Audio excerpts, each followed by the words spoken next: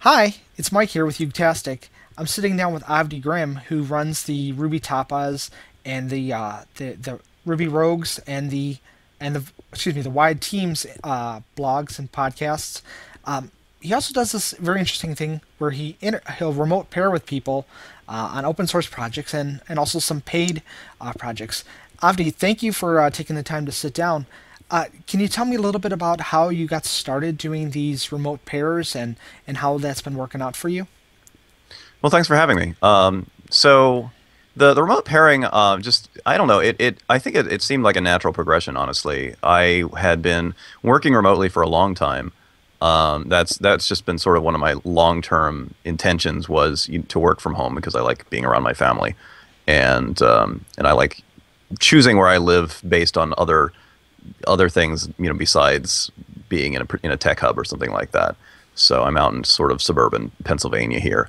And so I've been working remotely for a long time for various companies, and I am also a fan of pair programming because I've seen how effective it can be for spreading practices throughout a group, and for keeping everyone on the same page and keeping the bus number down and stuff like that. So um, I've been so the kind of the natural thing was I'd been pairing within companies that I'd worked with or for remotely for a long time, and at one point this summer I found myself with the opportunity of taking another traditional consulting gig, but I had been really feeling the pressure on my time from the consulting gigs that I had.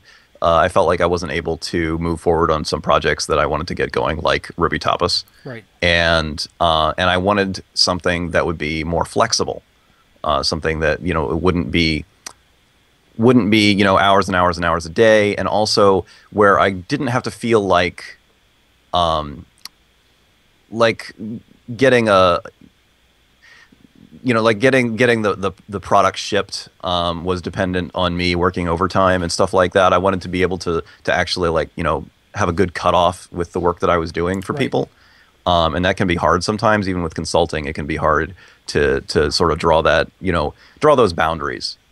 And so I had already been taking some ad hoc pair programming appointments, and not as an intentional thing, but just some people had gotten in touch with me.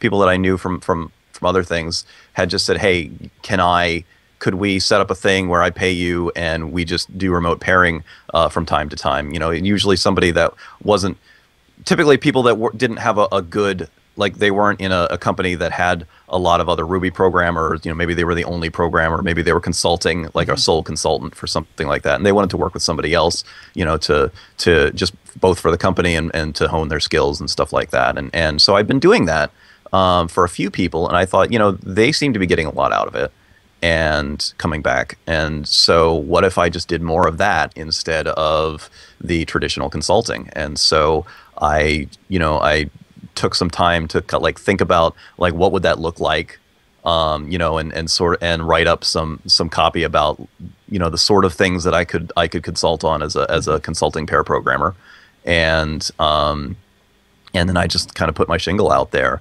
and I've been basically flooded with requests for appointments ever since. Oh, okay. And I mean, do you mostly get open source projects, or do you get a lot of paid work through this as well? I think I get more submissions for paid work than I get for open source work. Now, I do have to I run a backlog for the open source work just because I'm not able to do as many of those appointments. I do those for free. I do free pair programming if it's on open source software, and I'd love to be able to do more than I do, but right now I can only do one a week Okay. because it doesn't pay the bills. Right. Um, And I'm kind of curious. Gary Bernhard, I interviewed him over SCNA, and he's talked about how doing destroy all software, he has people just sending him requests and saying, can you look at this code, can you analyze it, and they kind of an expectation that he can do all that. Do you get that with the pair program? Do you ever get people saying, "Hey, why don't you have time for my project?" Or has it been pretty like congenial? What has been your No, experience? it's been extremely genial. Anybody who follows me on Twitter, well, first of all, knows that I tweet way too much, but also knows that like somewhere between like like once a week or to once a month, I tweet the same line over and over again. I get the nicest emails. Yes. And it's because I do, and I keep tweeting that because it keeps happening.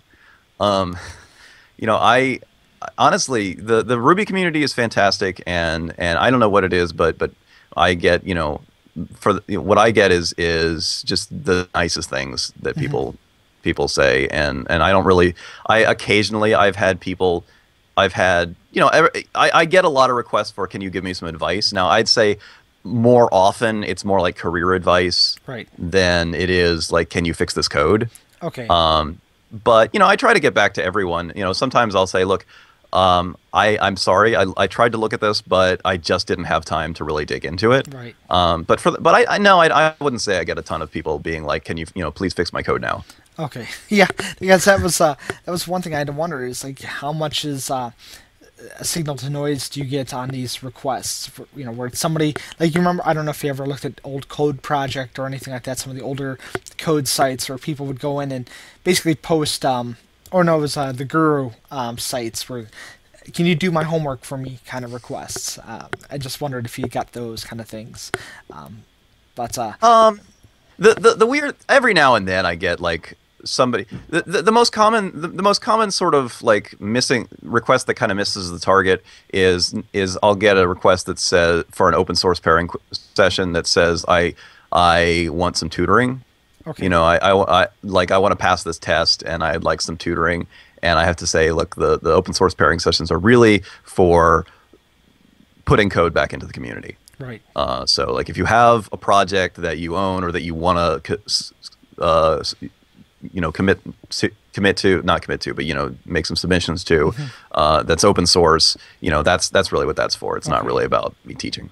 Yeah, so it's not really code 101. It's more of you kind of have to have some at least basic experience with programming and be almost there. Just maybe a little bit of guidance or something that you need. Yeah, I mean, I do a lot of tutoring, Hmm. a lot of training and tutoring, but that's pretty much under the in the context of paid sessions, Okay.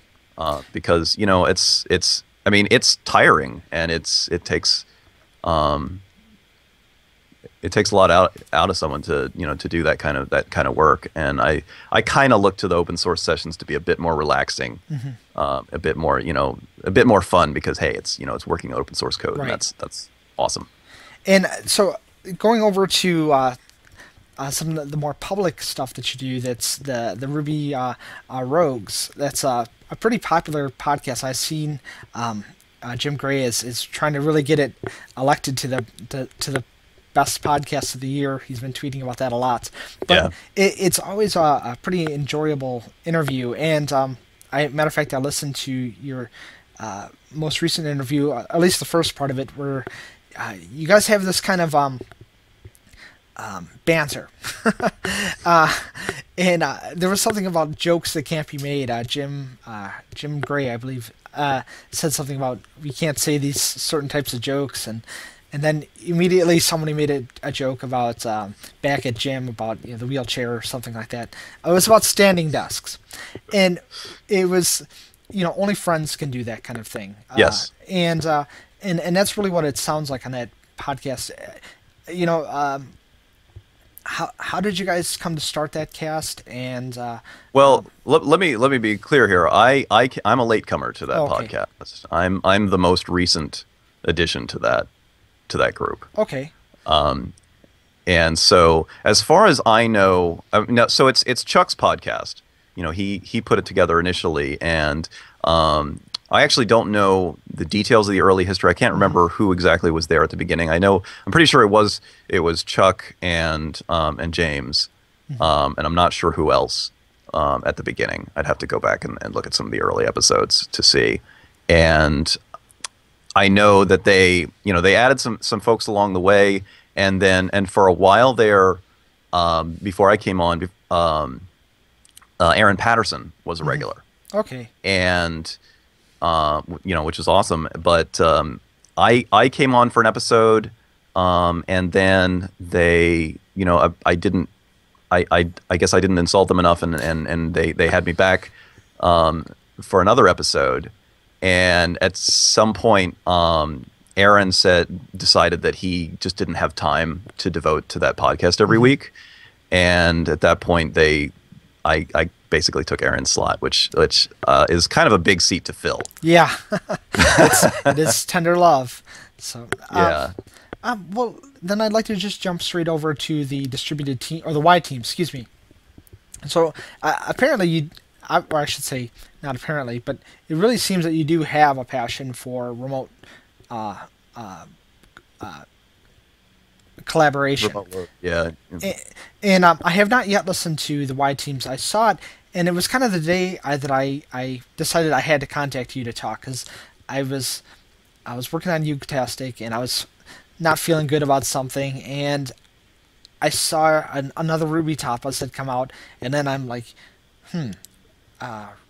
wow, yeah, he's got Ruby Tapas and Ruby Rogues, and then there was something, you tweeted something about Y teams. I was like, and then I went and looked at your bio. I'm like, this guy is like a between the books. I didn't even mention the books.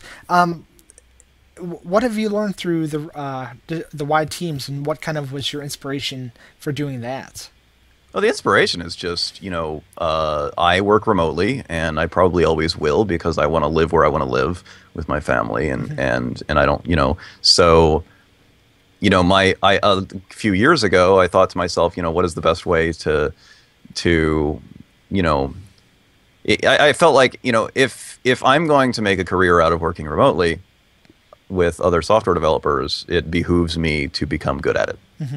And I figured the best way to do that would be to talk to a lot of other people who are doing it, and pick their brains. And and I also just felt like, when I was looking around back then, I thought, it didn't seem like there were a lot of good resources out there for, there were a lot of people doing it. There are a lot of people doing different kinds of remote work arrangements, whether fully distributed or just like, there's a main team, and then there's some satellite people or whatever. A lot of these things were going on, but there weren't any resources where they were getting together and talking to each other. And so wide teams has always been, the dream for that has always been to build a community around the practice of dispersed teams and remote work. So if somebody was going to sit down and grab and listen to one episode, is there any one particular interview that you got a lot of wisdom from, or? I think I would have to get back to you on that one. That's a really tough one to answer. Yeah. I know a lot of people really enjoyed the Chad Fowler interview. But truth be told, there have been so many good ones. It's hard to narrow it down. Here's the question then: is it one of the things, sitting down with user group people and people involved in the technical communities, I've seen certain patterns that have emerged in the way different people approach the community. Have you seen that with the Y teams? It's been like, oh, I've talked to these 20, 30, 50 people, and some patterns have emerged. Has that been something you've seen? I think a lot of people are in fairly similar situations. I mean, you have a lot of startups that they have people in them that wanted to work together. Maybe they had all worked together at a previous company, but then they went their separate ways in, different parts of the country or the world, but they still wanted to work together. You've got some groups like that. You have more established companies that are just realizing that they don't have enough local talent to fill the slots, that they want to, to do the work that they want to get done. And so they're trying to hire people from wherever the talent is, rather than just in their local area, and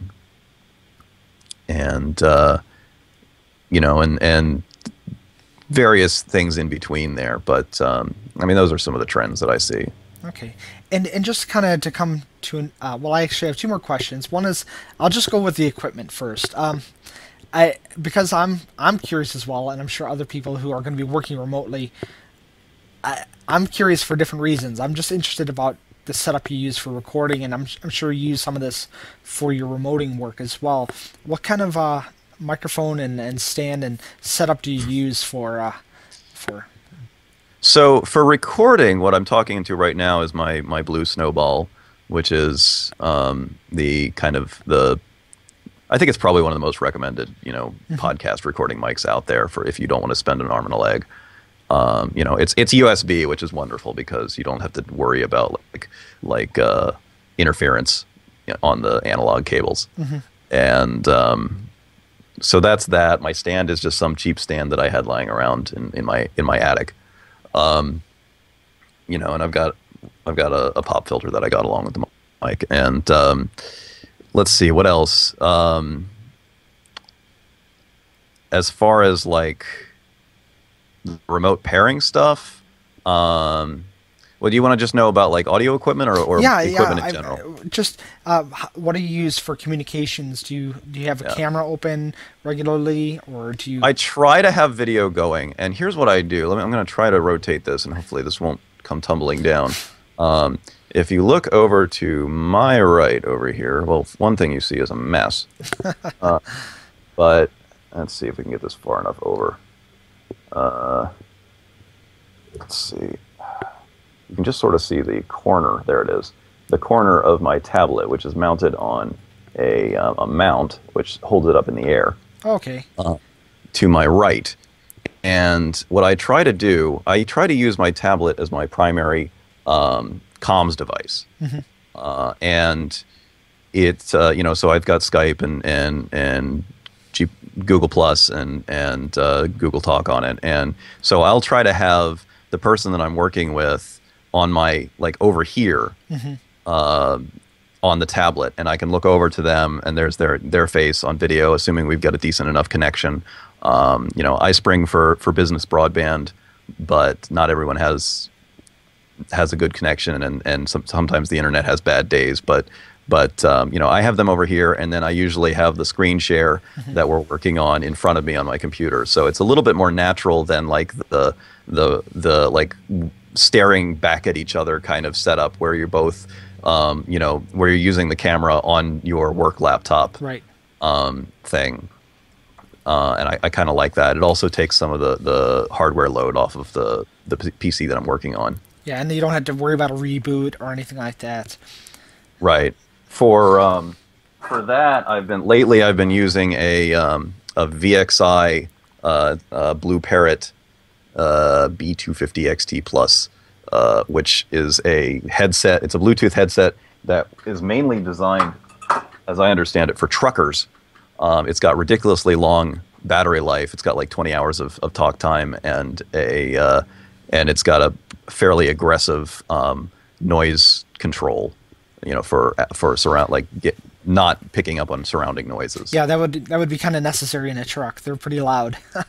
Yeah, but it's nice for me because like a lot of the Bluetooth headsets out there they're oriented towards people making occasional calls. They're not oriented towards somebody sitting for 2, 4, 6, 8 hours at a time and working with somebody else. And so that's why I got that, and that's been working out pretty well. And kind of where I'm going to end the final question is, working from home, working remotely, you're disconnected a little bit from the banter, the chat in a normal office. You're more of a person who's on the edge of technology. You don't really, I should say, Ruby and the tools you're using might not necessarily have to depend on user groups or anything like that for staying abreast of what's going on. But do you ever go to user groups or? Oh yeah. So my sort of home user group I would say is the Baltimore Be More on Rails group, which I've been going there since their very first meeting, I believe. Okay.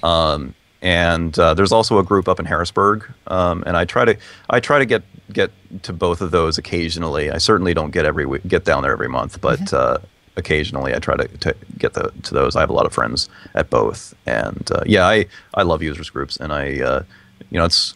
People, like I said, a lot of people write to me asking about like career advice for a young programmer, and that's usually one of the very first things that I stress is get yourself involved in a local users group. Right, and I would appreciate if you put us in touch with them because I would love to interview them as well, the people who run those groups.